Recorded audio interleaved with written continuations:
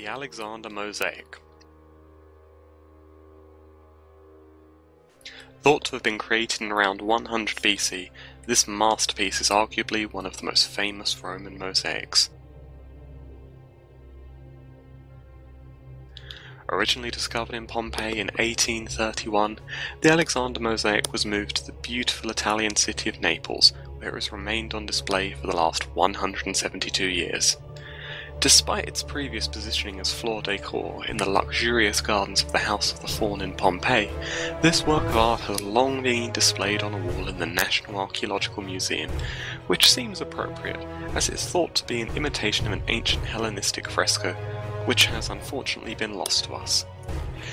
In his Natural Histories, Pliny the Elder talks of this fresco, painted by Philoxenus of Eretria, the Macedonian king Cassander, describes it as a representation of a battle between Alexander the Great and the Persian king Darius III.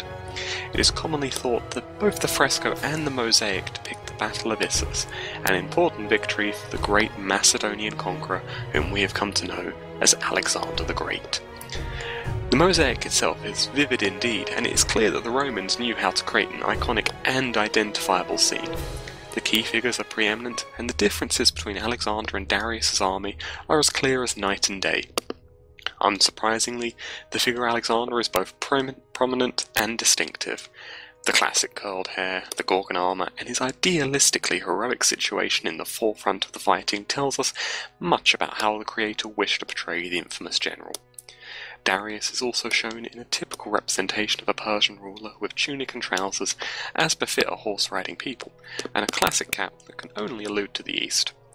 What is most striking, though, is how the Romans managed to make his defeat seem so noble.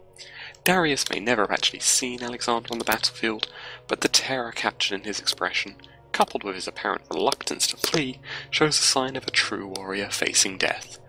It is no wonder then that this work of art should, even today, retain the interests of so many.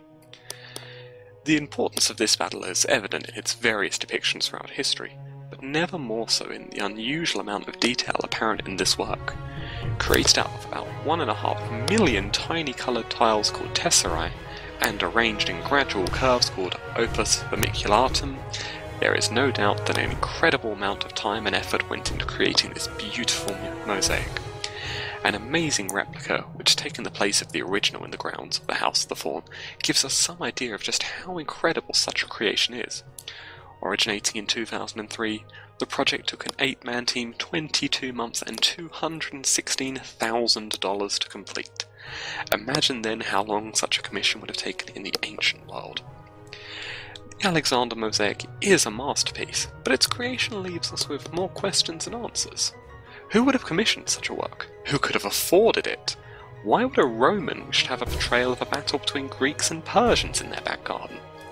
Some things may always remain a mystery, and maybe this, above all else, is what makes the Alexander Mosaic so intriguingly beautiful.